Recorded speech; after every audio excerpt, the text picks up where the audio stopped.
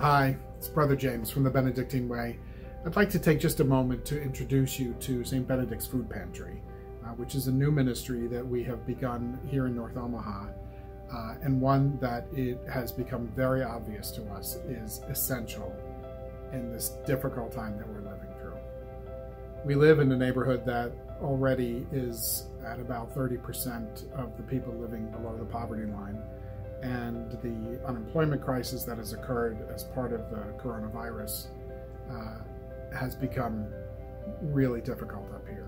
And so, in listening to what was happening around us, as Benedictines do, we realized that the first issue we could help to address is food instability. So we decided to start planning for a food pantry. In that month, we discussed what would go in the bags, how we would deliver the food. Today, the pantry, we had Service Corps members, as well as Brother Jerry and Brother James.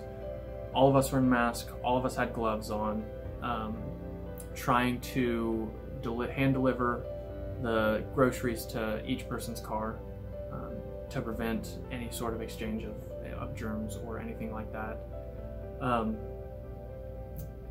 People started showing up 30 minutes before we started, and from the time that we started to the time we ran out of food was 15 minutes. So for 3 hours of shopping, it took us 15 minutes to hand out all the food that we had gotten.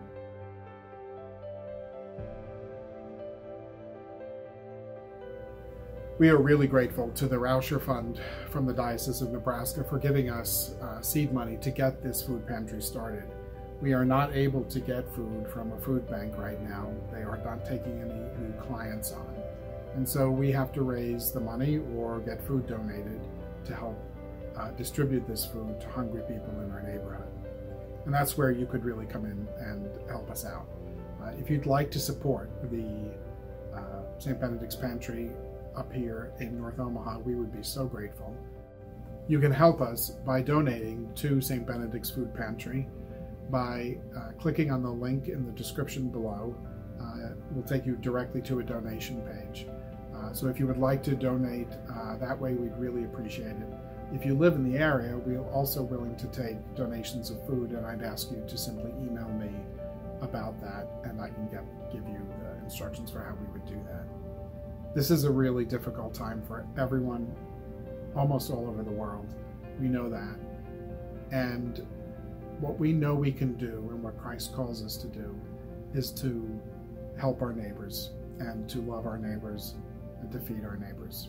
If you can help us do that, we certainly would be very grateful. God bless you all. Thank you.